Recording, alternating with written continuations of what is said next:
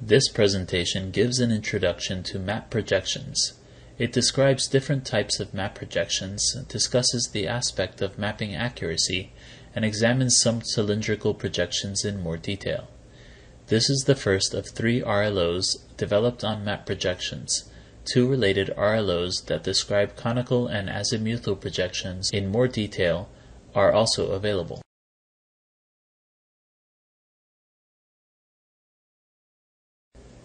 A map projection is a way to represent the curved surface of the Earth on the flat surface of a map. We start with a brief review of coordinate systems and models for the shape of the Earth. A more detailed description of these reviewed concepts can be found in a separate RLO module on coordinate systems. The first step for mapping spatial features of the Earth's surface is to select a mathematical model that approximates the shape and size of the Earth. The simplest model is a sphere. A better approximation of the Earth is through an ellipsoid, also called a spheroid, which is an ellipse rotated about its minor axis.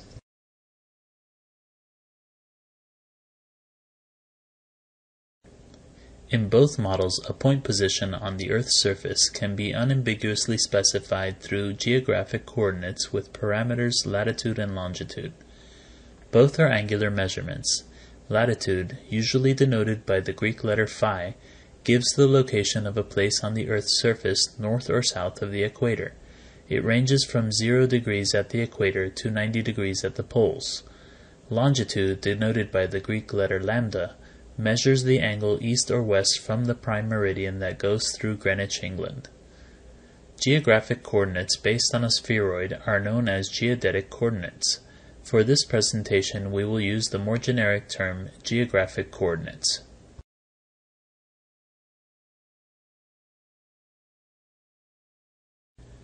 The reference system that geographic coordinates are based on uses imaginary arcs on the Earth's surface called meridians and parallels.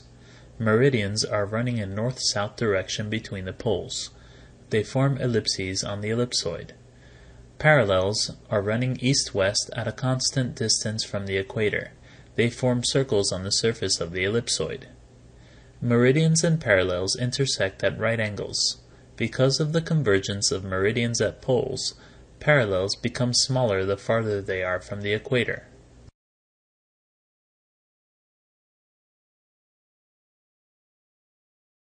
A map projection transforms the spherical Earth's surface to a two-dimensional map plane. It uses mathematical formulas to relate geographical coordinates to flat planar coordinates. The surface onto which the ellipsoid or sphere is projected must be one that can unfold itself into a plane without distortion. Such a surface is called a developable surface, which can either be a cone, a cylinder, or a flat plane. Correspondingly, projection families can be grouped into conic, cylindrical, and azimuthal. This presentation focuses on the family of cylindrical projections.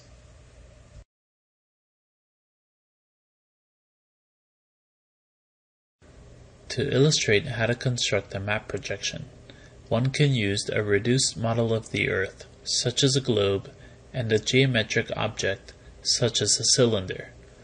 By placing the cylinder tangent to a lighted globe, one can draw a projection by tracing the lines of latitude and longitude onto the cylinder. Once the cylinder is cut along a meridian, this results in the projected position of the selected meridians and parallels. This pattern is called a graticule and shown in the right figure. In this example, the cylinder is the developable surface, and the globe, which is to be mapped, is called the reference surface or reference globe.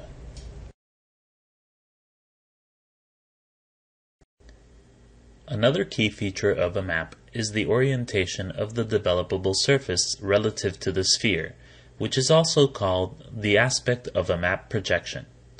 In normal or equatorial aspect, as shown here for the cylindrical projection, the main orientation of the projection surface is parallel to the Earth's axis.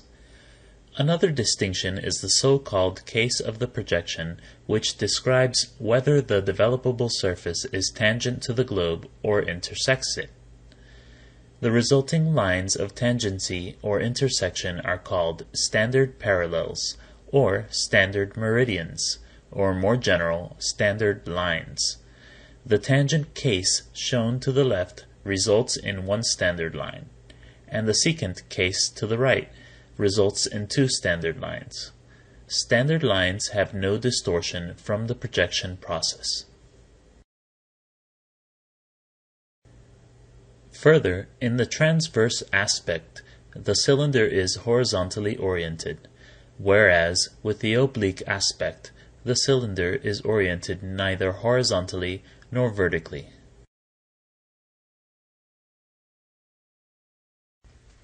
When creating a map projection, the first step is to map the Earth onto a globe that is reduced to the scale of the flat map.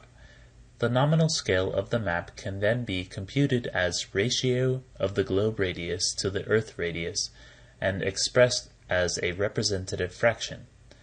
This ratio is also called the principal scale. In a second step, the globe's surface is mathematically transformed point by point onto a flat surface. On the reference globe, the actual scale anywhere will be the same as the principal scale, whereas on the flat map, the actual scale will be different from the principal scale at various places due to map distortions. To describe these local variations in map scale, the concept of scale factor has been introduced. It is the ratio of the local scale to the principal scale. The scale factor will be exactly 1 everywhere on the globe, but vary from place to place on a flat map. The scale factor is 1 along standard lines in plane maps. While datasets based on geographic coordinates can be readily used in a geographic information system, map projections provide several advantages. First, a map projection allows us to use a two-dimensional map, either paper or digital, instead of a globe.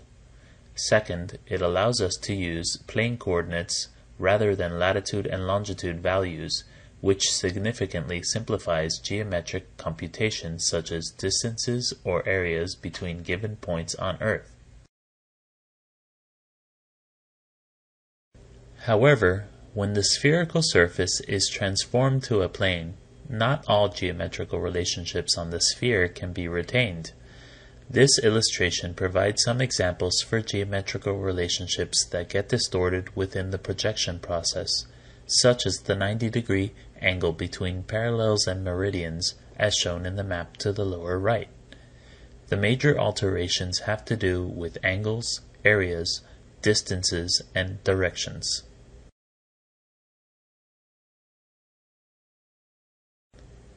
Map projections can therefore also be grouped by the preserved property. The 4 properties which will be explained in the next slides are conformal, equal area, equidistant, and azimuthal. The conformal and equal area properties are called major properties and are mutually exclusive. Otherwise, a map projection can have more than one preserved property. The equidistant and azimuthal properties are local properties and may be true only for selected lines of the map projection. A projection is conformal if at any particular point the scale is the same in all directions. Conformal map projections preserve local angles and shapes, but as the region becomes larger, they show considerable area distortions. A necessary but not sufficient condition is that meridians and parallels intersect at right angles. An example is the Mercator projection, which is a cylindrical map projection with a conformal property. Although shapes are represented correctly on local regions, the area distortions are significant towards the polar regions. For example, Greenland appears to be larger in the map, but is only 1/8 the size of South America on the globe. As demonstrated here, shapes and correct relative sizes cannot be retained at the same time. An equal area projection, which is also known as equivalent or authalic, preserves the relative size of areas.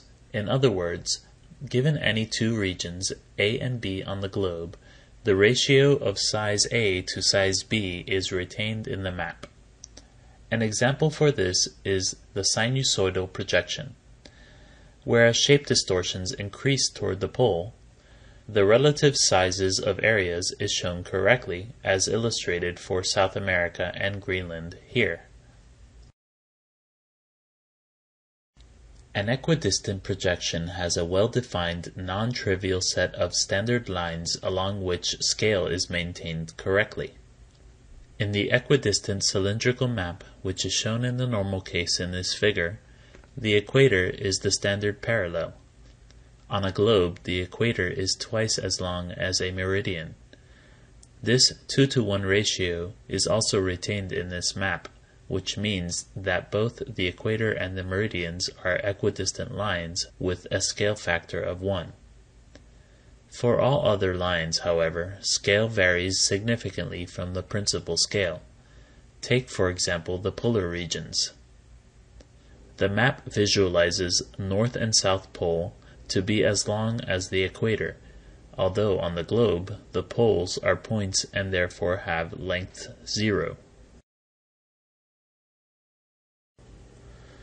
The shortest connection between 2 points on a globe is along a great circle. The so-called azimuth describes the clockwise angle between north direction and the direction to another point measured along the minimum distance lines from an observer's reference point. In the left figure, point B lies north of a reference point A on the sphere. The azimuth alpha of great circle arc A to C is therefore the angle between the great circle arcs A to B and A to C. On an azimuthal projection centered on A, all great circle arcs through corresponding point A are straight lines and all azimuths from A are preserved. All azimuthal projections preserve the azimuth from a reference point, thus presenting true direction but not necessarily distance to any other points. Now let's have a look at general distortion patterns of cylindrical projections. This figure shows a cylindrical projection in normal orientation for the tangent and secant case, resulting in one standard line and two standard lines respectively. The color bands illustrate that the lines of equal distortion are lines parallel to the standard lines, and that distortion increases away from the standard lines. Maximum distortion is smaller for the secant case. A similar distortion pattern can be observed for the transverse and oblique orientation of a cylinder. Another common method to visualize map distortions is the Tissot indicatrix. It does so by showing what a small circle on the globe would look like on the map. A single indicatrix describes the distortion at a single point, whereas many Tissot indicatrices placed across a map illustrate the spatial change in distortion. On the reference globe, a Tissot indicatrix is a circle of equal size at each location, as shown in the upper figure. In conformal maps, where angles and shapes are preserved at each point, the Tissot's indicatrices are all circles of size varying by location, as shown in the lower figure for the Mercator projection. The further away a location is from a standard line, in this case the equator, the stronger is the distortion. In equal area projections, the Tissot's indicatrices all have the same area, though their shapes and orientations vary with location. An example is shown here for the sinusoidal projection. In arbitrary projections other than conformal and equal area, both area and shape vary across the map. A distinction is made between true cylindrical projections, usually just called cylindrical projections, and pseudo-cylindrical projections. The first type of projection refers to any projection for which in the normal equatorial aspect, meridians are mapped to equally spaced vertical lines, with parallels mapped to horizontal lines.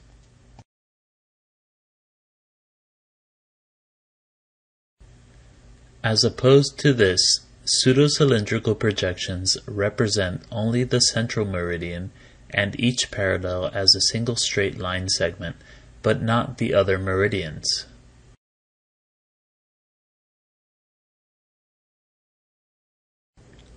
Although there are hundreds of maps in use and many different map projections are available in a geographic information system, each map serves a different purpose, and each projection has its own set of advantages and disadvantages. Some maps are more appropriate for mapping the whole world, and some others for mapping local regions. The table lists some prominent cylindrical projections. The sinusoidal and Mercator projection, which are commonly used to map the world, were already briefly introduced. In the next slides, we present some details about the transverse Mercator projection. The bottom of the table lists two so-called compromise projections. These projections are neither conformal nor equal area, but seek instead to strike a balance between distortions. The Miller cylindrical and the Robinson projection are prominent examples of this projection type. Projected coordinate systems are built on map projections and provide a convenient way to describe a point location in rectangular coordinates. Both the Universal Transverse Mercator Grid System and the State Plane Coordinate System are commonly used coordinate systems on maps in the U.S. In the UTM grid system, the area between 84 degrees north and 80 degrees south employs a series of 60 zones covering the whole world. Each zone uses the transverse Mercator projection. Zones are numbered from 1 to 60 from west to east, with each zone 6 degrees wide in longitude. The division of the mapped area into 60 zones warrants an overall mapping accuracy of 1 part in 2500. The State Plane Coordinate System was developed in the 1930s to permanently record original land survey monument locations in the United States. To maintain the required accuracy of 1 part in 10,000 or less, a state may have one or more zones. Each zone has its own projection and coordinate grid system. In the figure, thinner lines denote county boundaries, whereas thick dark lines show zone boundaries. Zones that are long in the north-south direction use the transverse Mercator projection, while zones extended in east-west direction use the Lambert conformal conic projection. Florida has 3 zones, 2 of which have a north-south extent and therefore use the transverse Mercator projection, while the transverse Mercator projection is used both in the UTM and State Plane Coordinate System. The location of zones differs between both systems, as can be seen by comparing this and the previous figure. The transverse Mercator projection uses a cylinder that is horizontally oriented. UTM applies the cylinder in secant case so that the cylinder intersects the ellipsoid along 2 small circles parallel to the central meridian. Scale is constant north-south along the meridians and varies east-west along the parallels. In the map grid below, the cross-section shown to the right, the 2 small circles appear as straight lines B and D, which are placed 180 kilometers east and west of the central meridian when measured at the equator. These 2 lines have a scale factor of 1. A distance of 100 meters on the ellipsoid would therefore be read as 100 meters along lines B or D on the map. line C represents the projected central meridian. Along the center line of each UTM grid zone, the scale factor is 0.9996. This means that the local scale along the map's center is smaller than the nominal scale and that distances in the map are contracted compared to measurements on the ellipsoid. A distance of 100 meters on the ellipsoid would be read as 99.96 meters on the map. At the zone boundaries, which are about 360 kilometers from the center grid line at the equator, the scale factor is 1.00158. The use of one projection per UTM zone results in an overall accuracy of 1 part in 2500. As can be seen in the right figure, meridians and parallels in the graticule appear in the map as curved lines which intersect at 90 degrees. The graticule is a different set of curves than the map grid. The latter is used to read the east and north coordinates of a point in the map.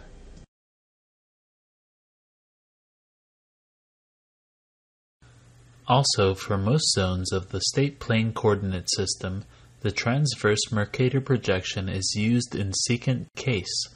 Thus, the imaginary cylinder cuts the spheroid along two small circles at a certain distance from the central meridian. Due to the smaller zone sizes, scale distortions are generally smaller in the state plane coordinate system than in the UTM grid system. For example, the two state plane zones in Florida that use the transverse Mercator projection have a mapping accuracy of 1 in 17,000 along their meridians.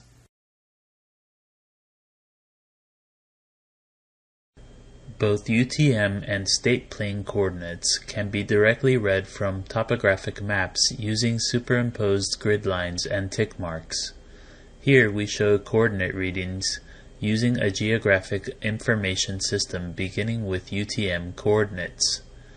The background image visualizes part of the Fort Lauderdale Research and Education Center. The superimposed grid lines provide reference for east and north coordinate values in meters. As an example, take the northwest corner of the administration building. Its UTM coordinates can be read as 576,136 meters east and 2,885,270 meters north in UTM Zone 17.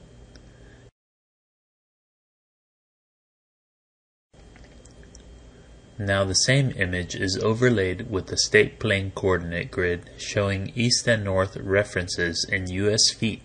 The same building corner reads now as 906,041 feet east and 637,154 feet north for the Florida East State Plane Zone.